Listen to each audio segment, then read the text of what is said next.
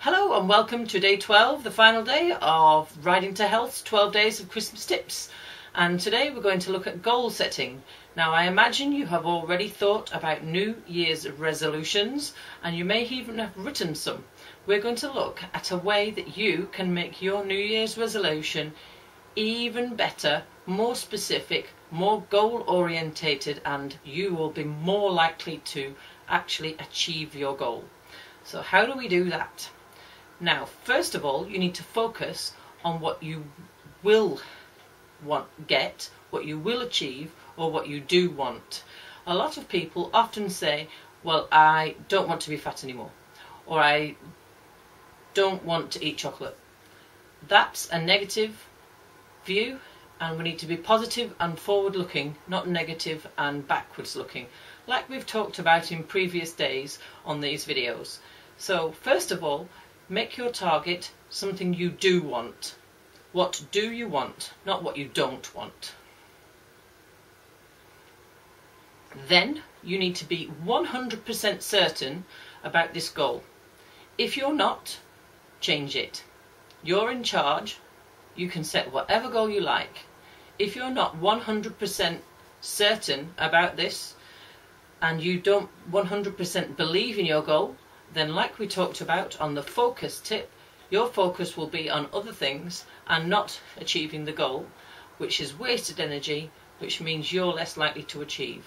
So make your goal one that you're 100% certain you can manage and that you can achieve.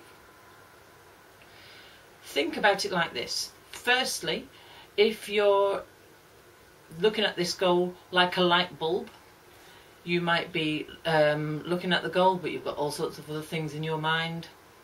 If you're looking at this goal and imagine your view is a laser beam, you're 100% focused on the goal, all your energy is going towards that goal, nothing else matters. Light bulb versus laser beam. You want to be a laser beam. So this goal, whatever it is you've written already, you can now rephrase it, reframe it, and make it a much more achievable, focused, specific goal. We're going to look at it as a SMART goal, but our SMART is slightly different to the usual analogy for SMART. So your first aspect of this goal, it needs to be specific and it needs to be simple. And then it needs to be measurable and meaningful to you. So it has to be time related and it has to be meaningful to you. Not open-ended, what you do want, not what you don't want. A stands for as if now, achievable and in all areas of your life. Your goal must be friendly to your life. You can't suspend the rest of life in general in order to achieve this goal. You need to be realistic. Then you need to look at it like it is now. The date is the 31st of July, and I am whatever it is your goal is. I am going to, I am doing. Make it as now. Project yourself forward to the target date for your goal and write it as if you are doing it right now. R stands for realistic. Like we've said, you need to be realistic, you need to be responsible about this, and it needs to be ecological. So think about yourself, think about your life in general, and be realistic. If you are not 100% certain about this goal, then change it. Change it to something you are 100% certain about. We want you to be the best you can be. We want you to achieve your target, your goal. And the T is timed towards what you want, not timed away from what you didn't want, timed towards the future. So when are you going to achieve this goal? Don't put other people in here. You can't focus on, you can't influence what other people do.